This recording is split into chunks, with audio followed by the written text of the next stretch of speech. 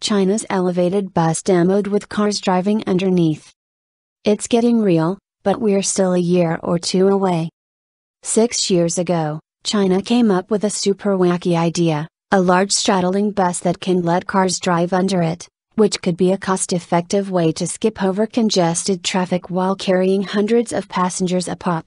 Today, this concept has evolved from a miniature model to a full-scale moving mock-up, as unveiled in Hebei Province's Qinhuangdao City yesterday. This transit elevated bus, or TEB in short, is designed to handle 300 passengers, and it comes in at 22 meters long, 7.8 meters wide plus 4.8 meters tall. That's right, it's only a tad taller than a double-decker bus for the sake of existing bridges in China, so only cars less than 2 meters tall can drive under the TEB. Based on the photos, the TEB runs on 16 tired wheels and is guided by 8 pairs of rail wheels. It's supposed to reach 40 to 50 kilometers per hour, about 25 to 31 miles per hour, but the experimental electric vehicle moved cautiously slow on its disappointingly short 300-meter demo track yesterday.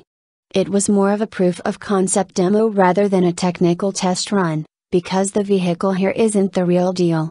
No bridges, no traffic lights, no crosswalks and no turns.